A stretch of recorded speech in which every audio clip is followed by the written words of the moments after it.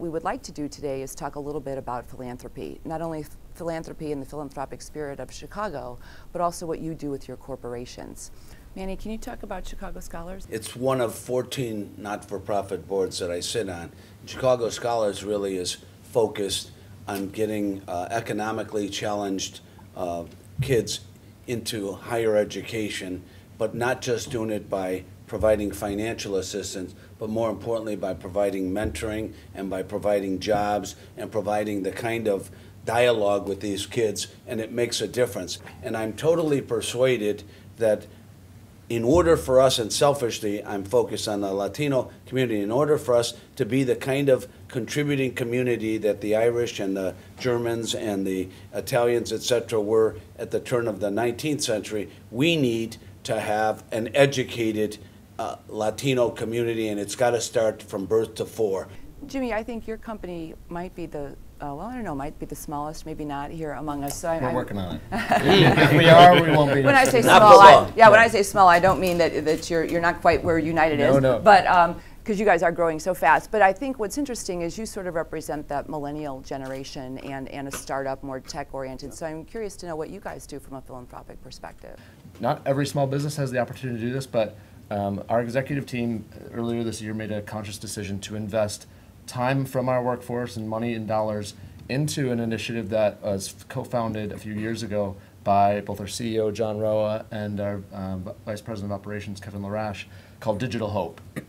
Digital Hope is an initiative that allows people to contribute to social causes and micro communities all around the world through social and online. And I think that's one of the ways that, as the millennial generation representation, finds ways to contribute to, that they're much more interactive and digital, but they are, one of the things that I think is a great hallmark about the millennial generation is they are very philanthropic, they are very generous. It's just the way that they give is not necessarily in some of the traditional means, whether it's money or time or efforts. That's really great, and you're right about millennials are very philanthropic. It just may not be in the traditional way that we're used to, but it doesn't mean it's any less impactful.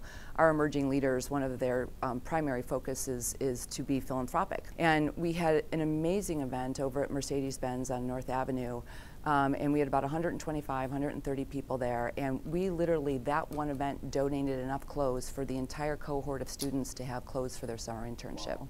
Rich, you've gone from one extreme to another, which I think is very admirable. But I think one of the things that I found most interesting was the amount of work that you do out at the zoo for school groups, particularly kids from disadvantaged backgrounds.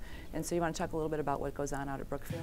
We have a wide variety of programs. Our focus is to increase our commitment to the most vulnerable and underrepresented communities.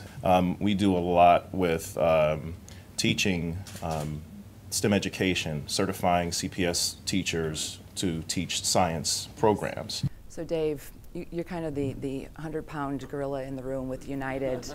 I've been trying to lose some weight. Oh, I'm sorry, from a company perspective. But you know, how do you harness the power and size and global reach of a company like United to really have philanthropic impact? That's a great question, Teresa. And we have so many different programs at United to help get our employees focused on either raising money or giving their personal time and their expertise, whatever it might be. Whether it's in the entertainment or the arts area, whether it's in helping out their local schools. We have a lot of mentorships that go on. Our chairman and CEO, Jeff Smisek, often talks about you got to make a difference. And of course, we're a business. We want to do well. We want to take care of our shareholders. But if you can make a difference in the community every day, it'll end up paying off in the long run for the entire company and everybody that works for it. Think for a moment about some regional, maybe even statewide challenges, and then think about your challenge and then what a possible solution would be so that we can end on a high note about, you know, just kind of looking forward in a very positive way. As we begin to get our house in order fiscally here in the city of Chicago and the county of Cook and in the state of Illinois with the kind of leadership we presently have in place, I think that the future is much, much more excitingly bold for my kids and my grandkids. I believe that Chicago is, to the nation, the capital of character and the capital of culture. People who want to have their headquarters here or want to open up their businesses here, they have a whole life. They don't just work.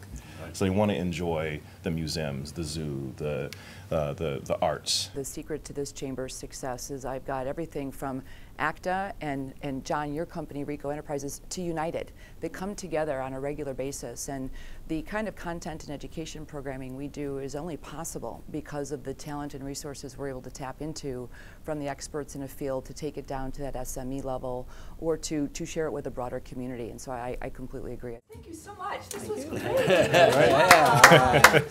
Cheers to you. Oh, Yes, absolutely. A little morning coffee cheer.